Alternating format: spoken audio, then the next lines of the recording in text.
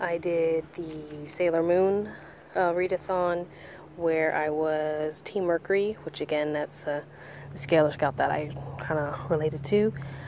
I missed 3 of the criteria for that one, but I did read the readathon book, which was Beds Are for Flowers, and so that was a pretty nice one.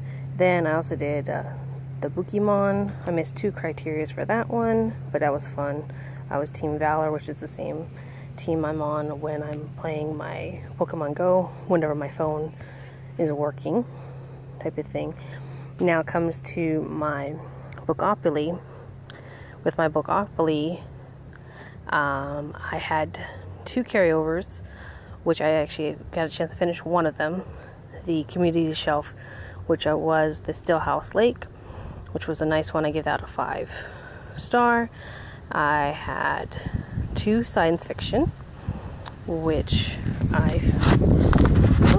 a little windy going on, which I did. Sorry about the background noise and stuff again. Got a noisy neighborhood right now. Let me get my Bookopoly thing right now. Sorry. Science fiction, I did Renegades, and I did Etiquettes and Espionage.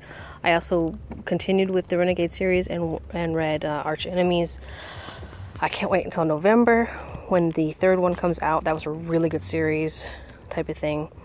Nonfiction, I did the newest Cal Ripken Jr.'s book called Just Show Up. And Cal Ripken Jr. is one of my favorite baseball players. He used to play for the Baltimore Orioles, and he had a nice little streak that beat Lou Gehrig's record of so many consecutive games played, type of thing. So it was nice to listen to that.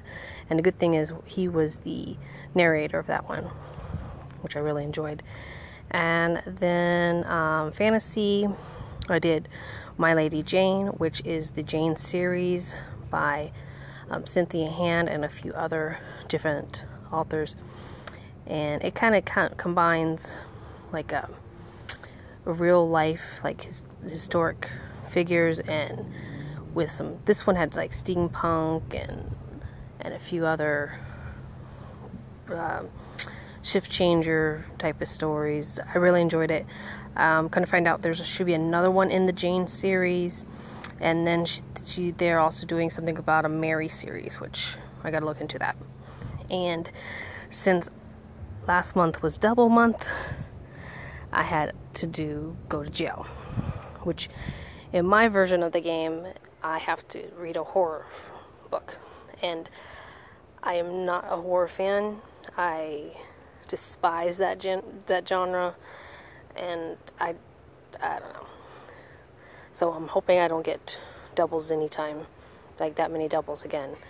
So I picked a really quick novella called The Strange Case of Dr. Jekyll and Mr. Hyde, which is a very old story, and a lot of times have done like movie adaptations of it.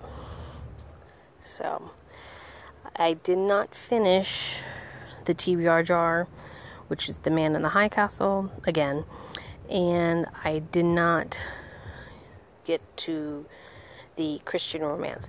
The last book I read, City of Dead, had a feeling that it might be Christian romance, but it never flat out said it was.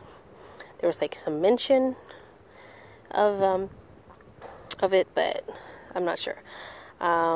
She does have the author T.L. Higley. She does have like a complete series that deals with the 7 wonders of the world, and I think the second one might be a little bit more in depth with Christian romance. But I do have a story collection already on my Kindle.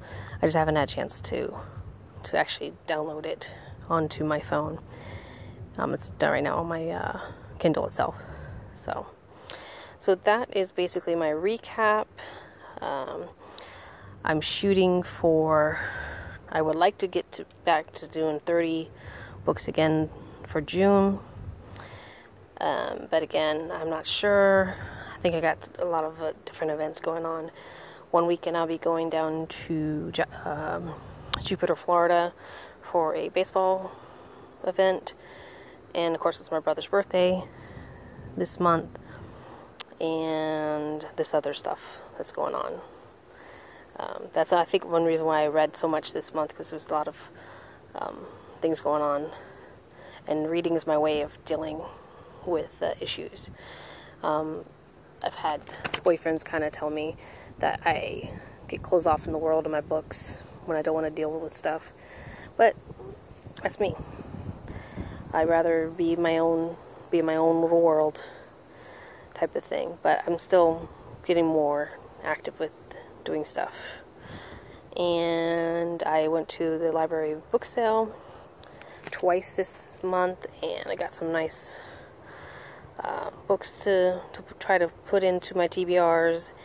And I also went to Ollie's today, and I picked up like 3 books. So, and if you have an Ollie's near you, that's a nice, good place to get some books. I got some bestsellers for like $1.99 today. So, well, that is it. I'm going to edit this video, and I will post it later today. You have a wonderful, wonderful rest of May, and I'll see you in June. And again, expand your reading horizons. Bye!